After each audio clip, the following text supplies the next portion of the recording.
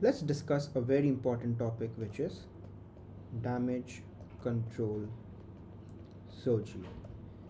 Before we enter the discussion of damage control surgery, I would like to discuss with you the traumatic coagulopathy. So, what exactly happens in traumatic coagulopathy? So, imagine there is a trauma, following which we have tissue damage and hemorrhage. So, we have tissue damage and hemorrhage. As a result of which, what is going to happen? Patient is going to have shock.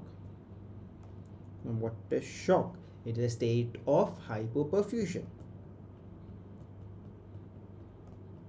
So there is hypoperfusion. Now what this is going to do is going to lead to systemic endotheliopathy. So now what exactly happens in this systemic endotheliopathy? So let's try to understand. There will be glycocalyx shedding, there will be sympathoadrenal activation, there will be endogenous heparinization. Along with it, the most important thing that is going to definitely happen is inflammation, platelet activation,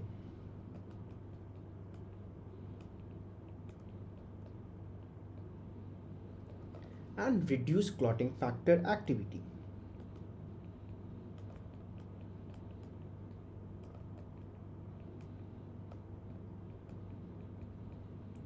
Now, because of all this,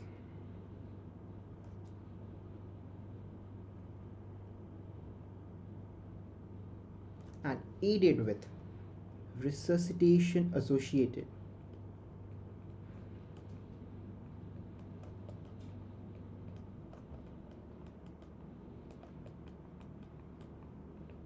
what will be the resuscitation associated factors? It will be hypothermia,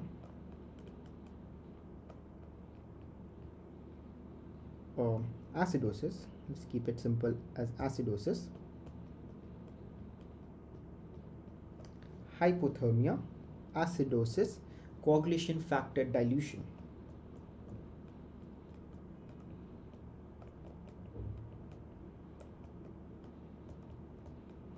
And over here you can also add the trauma associated.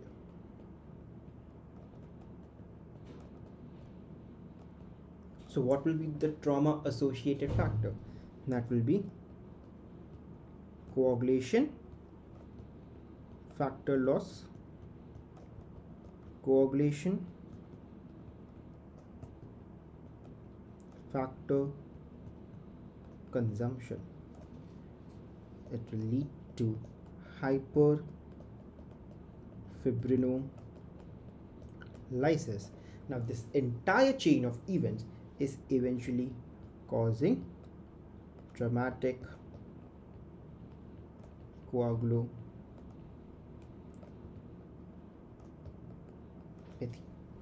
So the important thing over here is that there is this lethal triad that we discussed in the resuscitation associated factors. So let's discuss it again over here. What is the lethal triad? This lethal triad is consisting of acidosis, right? Now because of this acidosis, there is decreased function of coagulation protease,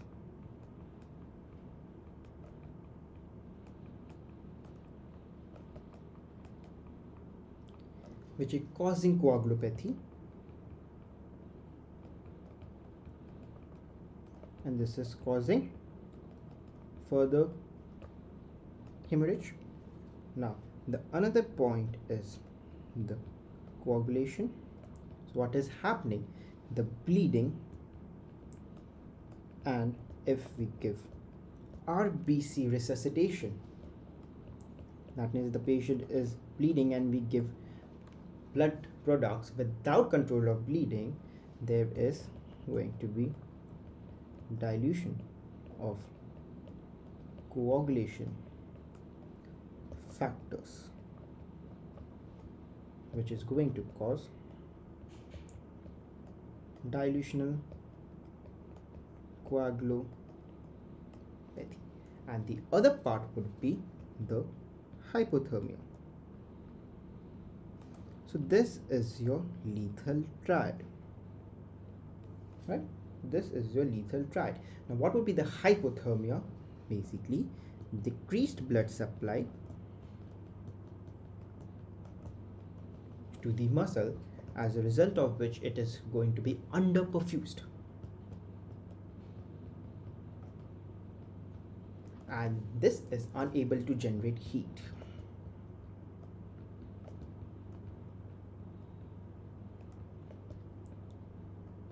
So let's take a moment and again revise what exactly we have talked about so far regarding traumatic coagulopathy. So in case of a trauma, there is going to be a tissue damage and hemorrhage. It is going to lead to shock. There is going to be hyperperfusion, as a result of which there is going to be systemic endotheliopathy, which is going to be having a lot of components like inflammation, glycocalyx shedding, and reduced clotting factor activity. Now this along is going to have hyperfibrinolysis, which is associated with trauma and resuscitation associated factors, which is eventually going to lead to traumatic coagulopathy. Now this resuscitation associated factors are mainly the components of the lethal triad, which is acidosis, coagulation, and hypothermia. So what is exactly happening over here is, because of acidosis, there is decreased function of coagulation protease, which is going to cause coagulopathy and which will eventually lead to hemorrhage. Now coagulation, now imagine the patient is bleeding, we give blood products. What is going to happen? It is going to dilute the coagulation factors, eventually leading to dilutional coagulopathy. And in case of hypothermia, since there is no blood supply reaching to the muscles are going to be underperfused, as a result of which it will not be able to generate heat. So now what is this damage control surgery? Now why this damage control surgery come? The main idea of this surgery is to blunt the physiological response, right? So the main target over here is to blunt physiological response to prolonged shock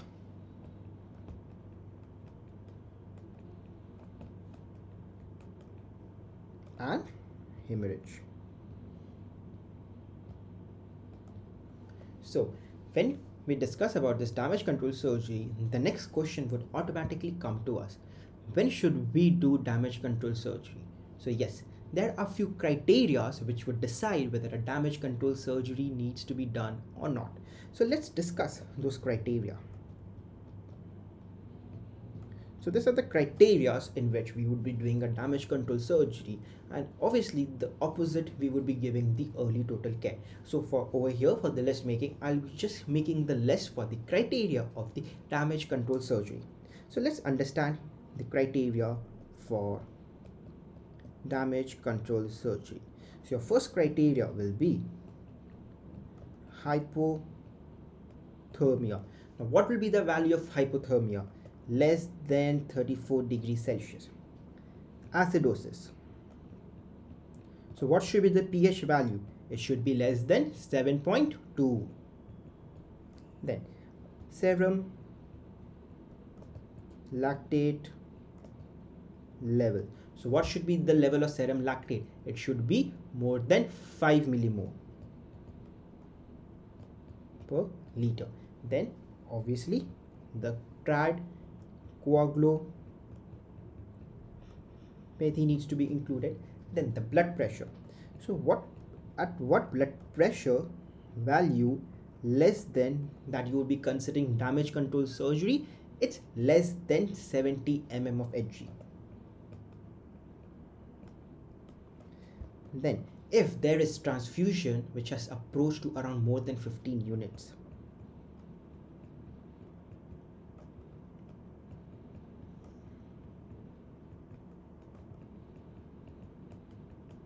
and if your injury severity score, which has been discussed in the module of trauma scores, is more than 36. So these are the criteria for damage control surgery. Now, what are the stages of damage control surgery? So you have stage 1. What is stage 1? Stage 1 is the patient selection. Stage 2 is the operative control of hemorrhage and contamination.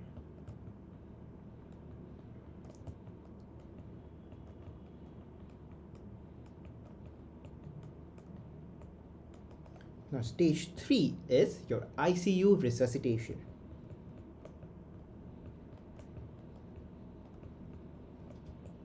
Stage 4 is your definitive surgery. And stage 5 is your abdominal closure. Now ATLS has also mentioned phases of DCS.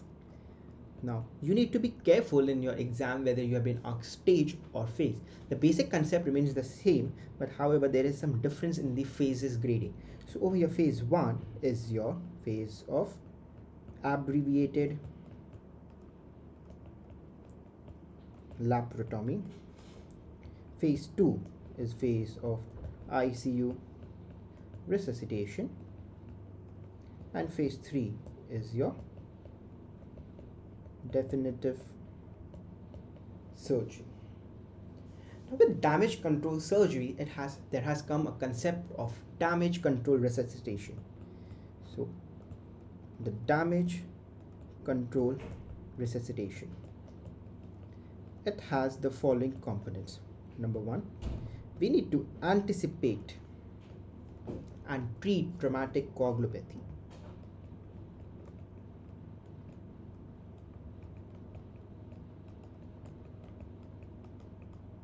Stage 2, permissive hypotension until hemorrhage control. We do not want to increase the pressure of the patient when the patient is bleeding, as a result of which what is going to happen is that patient is going to bleed even more. So permissive hypotension until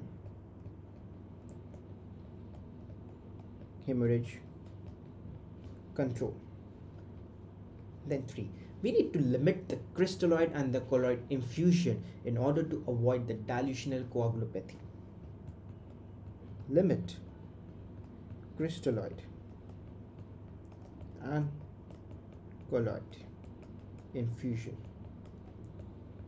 to avoid dilutional coagulopathy.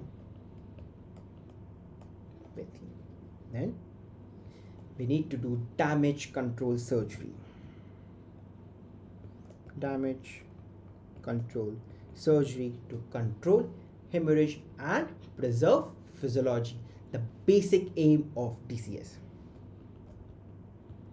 To control hemorrhage, to preserve physiology. So let's take a look at the important points over here. We discussed regarding the traumatic coagulopathy. So the damage control surgery, the basic idea is to blunt the physiological response. Then the criteria, you need to remember the values as they might be asked as simple straightforward MCQs. Hypothermia less than 34, acidosis less than 7.2, serum lactate more than 5, coagulopathy, blood pressure less than 70, transfusion approaching more than 15 units, injury severity score more than 36. Now you have some stages of DCS. Stage 1 is patient selection, stage 2 is operative control of hemorrhage and contamination. Stage 3 is ICU resuscitation. Stage 4, definitive surgery. Stage 5, abdominal closure. Now, at some books, they have mentioned the phases. So, the concept is same, but then they have only 3 phases, where one is the abbreviated laparotomy, phase 2 is the ICU resuscitation, phase 3 is the definitive surgery. Now, the damage control resuscitation. So, you need to anticipate and treat traumatic coagulopathy, permissive hypotension until hemorrhage control. We need to limit the crystalloid and colloid infusion to avoid dilutional coagulopathy, and damage control surgery to control hemorrhage and to preserve physiology.